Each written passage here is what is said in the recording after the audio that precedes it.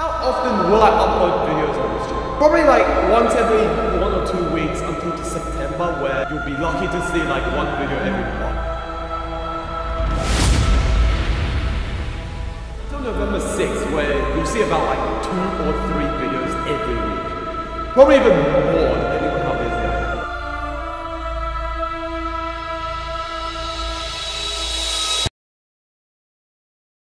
I mean, I did say I didn't promise, so, you know, you can't really get mad at me for that. I mean, at least you got to see a painting of a quick brown fox jumping over a dog. Am I right?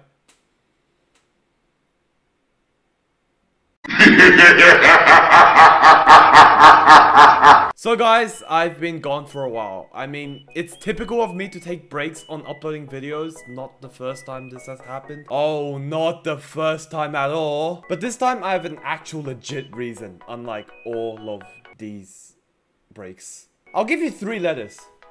HSC. For those of you who don't know what I'm talking about, I'll be happy to explain it to you. Be my guest. So the HSC is basically the final exam that you have to do in high school in New South Wales that basically determines the outcome of your life. It is basically the VCE, the TCE, the SACE, WCE, QCE, and all of you states whose final exam ends with CE, but harder. So everything you developed your butt to learn since 12 years ago, you get tested on, and if you fail that test, no university. And if you don't get into university, you have no job. And if you have no job, you have no money. And if you have no money, you have no family. And if you have no family, you have no happiness. And if you have no happiness, you get depressed and you suicide. So basically, if you fail that test, you die! Actually, that's not true at all. No one actually cares how well you do in the HSC. Like, literally, you could just drop out in year 10 and be successful in life. But, you know, since I'm an ambitious guy and because it's such a big deal all across the state as well, as you can imagine, I took that pretty seriously, and so I had to focus on it, and hence no videos. There's actually more to the story than that. I've made a video explaining it on my second channel. It's pretty long, but I'm not allowed to explain it here, so go watch it if you want to hear the full story. But anyways, as you guys have read from the title of this video, I finally, after so damn long, at least it felt really long, finished high school. Oh my god. So I'm gonna have the most time in the world to do YouTube right now.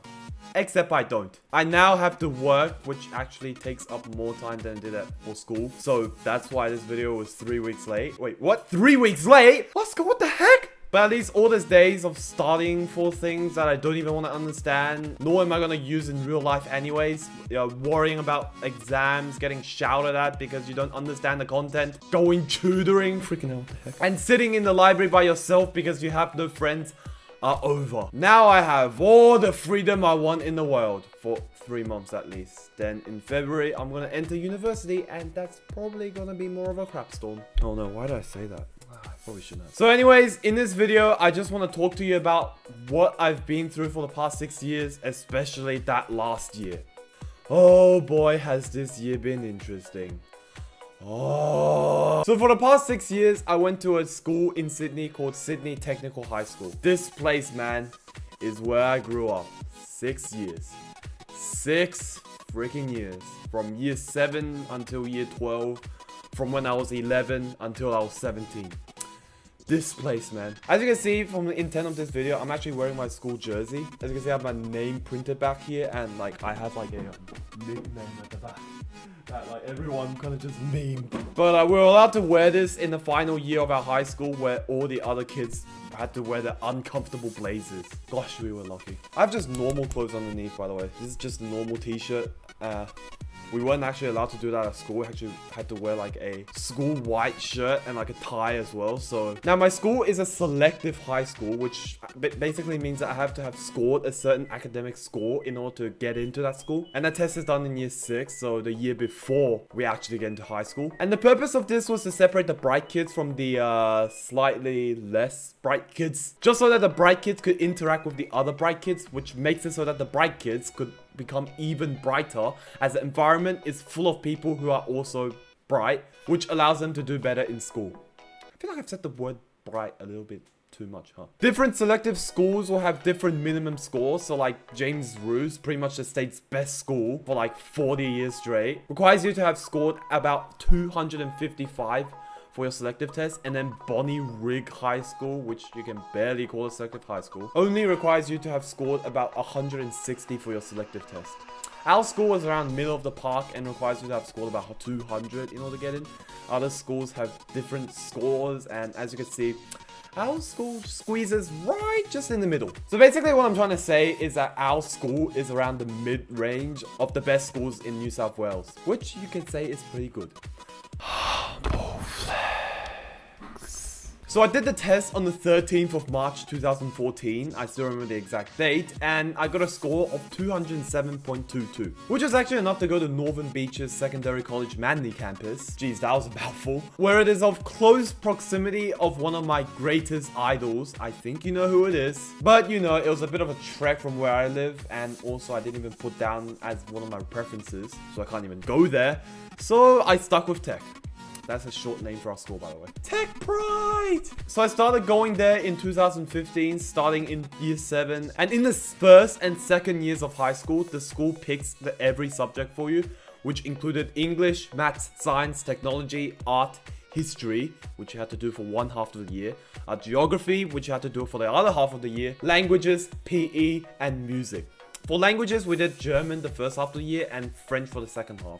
We didn't really have a choice, but those are some nice languages. I like both of their cultures, you know, especially German, since I was a huge BMW fan back then. I still am, but back then, just look at this video. And for all of these subjects, everyone in our class is also in the same class as you for all the other subjects, since all of us does the same subjects anyway. So because of that, we pretty much only made friends that were in our class, creating things we like to call friend circles. And then came year 8 in 2016, which we had the same subjects, except the only difference was that you were allowed to pick which language you wanted to do.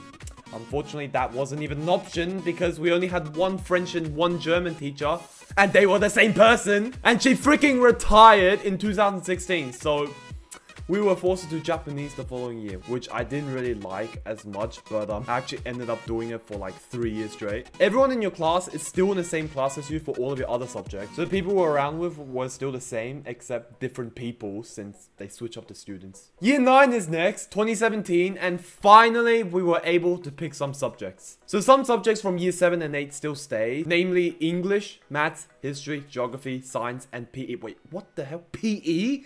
The most useless subject stays, but technology goes? What the heck? So the subjects we can pick, I mean, there's all that, and I really didn't have an idea of how important picking subjects were, so I just picked the ones that sounded great. Drama, Japanese, and graphics. Oh my god, now looking back at those selections, that makes me cringe. Luckily for me, well, I say luckily for me, but I actually saw it as a negative thing back then. There wasn't enough people to make a graphics class. I never thought I'd use those two words together. So I was selected to do IST as that was really similar to graphics. Unfortunately, the subject where I don't really get to use in life unless I'm going to Japan, which I don't get to do often anyway. And even though I do, there's Google Translate. And the subject where you get slapped around and punched all the time, regardless of whether it's a drama or not, did have enough people to make a class. Barely, with 27 and 12 people doing it respectively. I think the minimum is like 10. So for the next 2 years, that was what I had to deal with. Ouch. Also, you could technically pick the level of maths you want to do as well, but since we're in a selective high school and the school expects you to do really well, we didn't even have a choice. We had to do advanced. And also because of these electives, different people had different combinations of subjects, so the rule that everyone is in the same class for all subjects is now changed. So there was no such thing as friend circles anymore. We just made friends with everyone. Then came year 10 in 2018. Once again, same subject with no exceptions this time. You're actually allowed to change your electives, but for God knows what reason, I didn't. God damn it, Oscar, you've done it again. Apart from my personal life kind of taking a derailing that dropped my grades down a little bit, year 10 wasn't really that interesting school-wise, so let's just move on to year 11 in 2019, which is where we start preparing for the HSC exam. Actually, we technically already started preparing it since year 1, but this is just a point where we start worrying about the HSC exam itself. And what ATAR, otherwise known as the Australian Tertiary Admission Rank, otherwise known as the number between 0 and 100 that basically determines the outcome of your life, we're gonna get. So, at this time, we get to select every single one of our subjects this time. Democracy, am I right? Freedom of choice. Actually, except for English.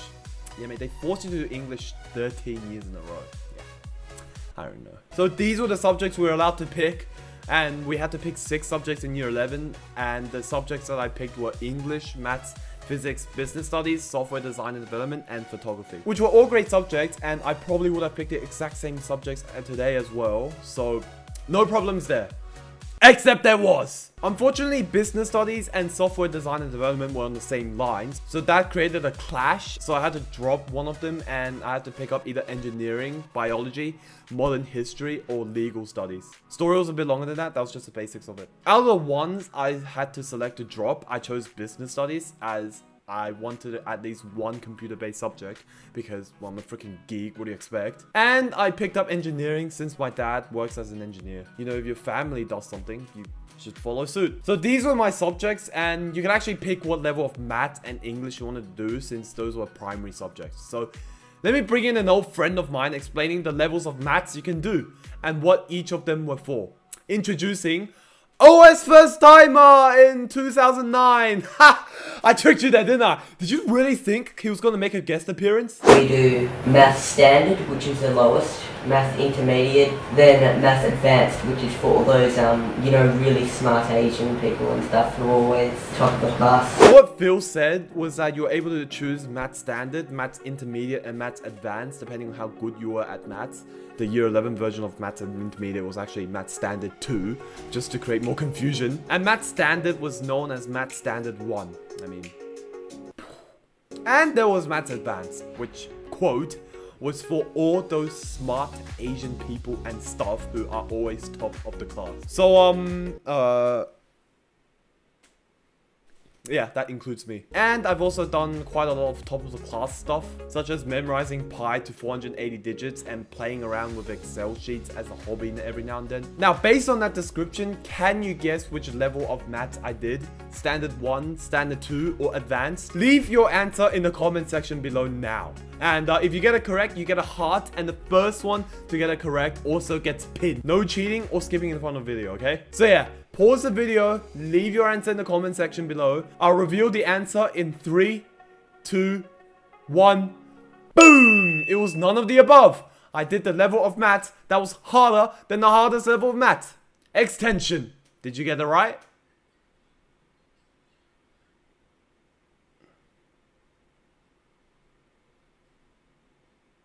Did you get it right?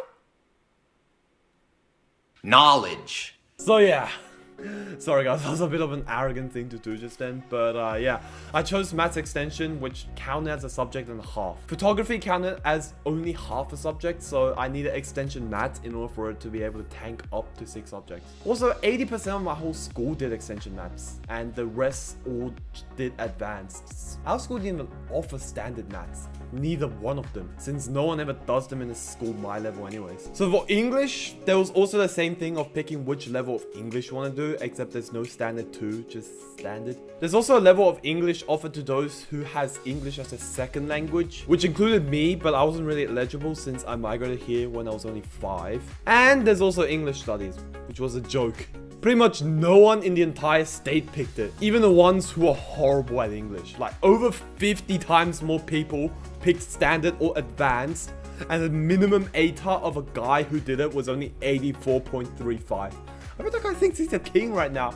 Even though if you get an 84.35 out of school, you're pretty much disgraced. They don't even recognize you as an ex-student. Anyways, I wanted to pick Standard since I actually kind of suck at English. But our school, once again, just like maths, didn't offer it. So, I picked Advanced. And hell no, I'm gonna do Extension English. So yeah, basically to recap, those were the 12 subjects I picked all the way to year 12. which actually started in October 2019 instead of 2020. In year 12, we were allowed to drop some of the subjects we did, either at the beginning of the year or anytime during year 12. Whenever we want to drop it, we could. Photography actually had to be dropped since there was no HSC course for it. It was just there to just fill in all of your subjects since it was only counted as half a subject. I also wanted to drop engineering since I was underperforming in it, and also because I didn't even pick it. However, I needed a fail-safe just in case I underperform even worse in my other subjects, so I didn't drop it yet. Since I was doing extension maths, there was also an option where I could drop down to doing advanced maths or even standard maths, but then again, our school didn't even offer that if we find extension maths a bit too challenging. Now, in October 2019, my marks for maths have started to fall, all the way to the point where I only got like 50% for my last extension maths test in year 11. So can you guess what I did? Did I drop down to advanced maths, or did I stay with extension, or did I drop maths altogether? Leave your... You know what? I'm not even gonna do that again. It was none of the above. I went up to extension 2 maths, the level of maths harder than extension maths, which now to differentiate it from extension 2, pun intended, is now called extension 1. So yeah. I guess from this video, you can tell that I'm a math psycho. We also had the option to drop down to standard English, which I wanted to do, but not enough people from our school wanted to do that. So not enough people to make a class. And you know, since English was compulsory, I can't just get rid of it. But otherwise, I continued doing all of these subjects until I dropped engineering late February 2020, since it was by far my worst subject. And also since doing 5 subjects, one of them being extension 2 maths, was just too stressful. And that causes me to do worse in all of my other subjects as well, so I just dropped it. And I immediately noticed I was a bit more productive than usual, as I had less things to worry about. And also because now I get to attend the so-called study period, since I have a gap in my school timetable now, where I could just study for my other subjects instead of doing engineering stuff. And then some random small organism named after a certain brand of beer cancelled school. I'm sure you guys could all relate, so I'm not gonna go into the details there. So now I'm trapped at home and productivity dropped back down again. We didn't even have any online classes. We only had Google Classroom, where the teacher just gave us material to read over and study on, which, as you can imagine, was not that effective. We technically did get assigned actual work for physics, but here's the problem. I didn't even join the physics Google Classroom since a code was sent to my email address that I never read. I only found out about it when I went back to school in May, and then one of my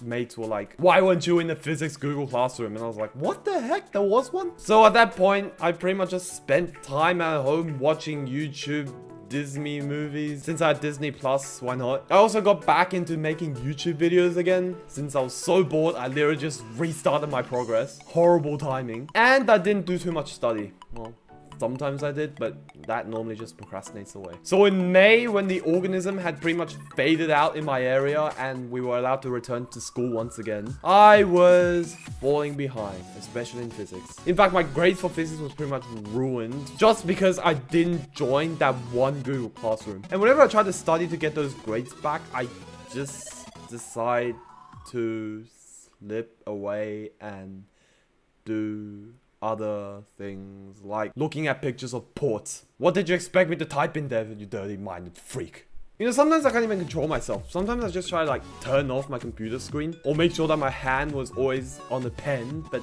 then I just fall asleep. Literally, when I try to study, my body just does something in order to try to prevent it. So as you can imagine, that made things really hard, as I was always trying to make some time to study, giving up my time doing other useful things. But in the end, I don't even want to do it. So if I just played video games instead or recorded some videos, my time would have been through better use. So this weird study pattern, which actually started developing ever since I was in year 8 in 2016, thanks puberty. And this whole time constantly being wasted thing continued through June when I turned 17 and restarted the MightyEagle 73 channel. July when I had a 2-week break that wasn't really helpful. August when I had my trials, the biggest and final exam that counted towards our internal grades for HSC. September when I graduated, and October when the start of the big daddy of every single exam we had, the HSC, started. At that time, based on the exams we have done in our school all throughout year 12, I was ranked 115th out of 157 people, which equates to about an 89 ATAR, according to my teacher, which was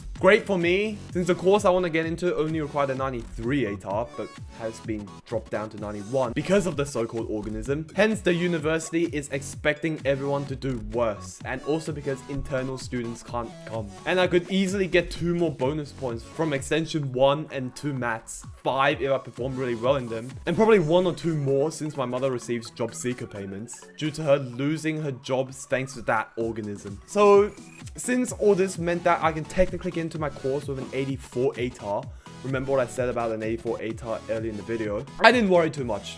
I still tried to study, but you know, not that effective. So after 13 years of my life in school leading up to this very moment, the HSC exams commenced. So my first HSC exam was English, then English again, since English was so important, the exams were so big, it needed to be split in 2. Then came extension 2 mathematics, and then extension 1, followed by software design and development, and then finally physics. And on the 6th of November 2020 at 12:35 p.m, I was done. No more schools, no more exams, freedom. Which leads us to now, where I'm done with everything, and now I'm just waiting to see how well I did in these exams. Maybe that'll be a whole video on its own. But for now, I'm gonna end this video here. That was pretty much my entire school story that I know wasn't really that interesting. I pretty much just talked to the camera about this really hard part of my life called school. But I just wanted to talk to you guys about this since I finally completed my struggles, and you know, I want to just get everything off my chest. You know, just a video since, you know, I'm relieved now, until of course uni is gonna hit me in the head like a freaking bullet again. So hope you guys have enjoyed this video, and if you have, make sure to hit the like button. Let's see if we can get 8 likes. Of course, subscribe to the channel if you haven't already. Thank you so much for 350 subscribers, by the way. Let's go for 400 soon. And yeah, that's all for the video, and I'll see you guys all in the next one. Goodbye.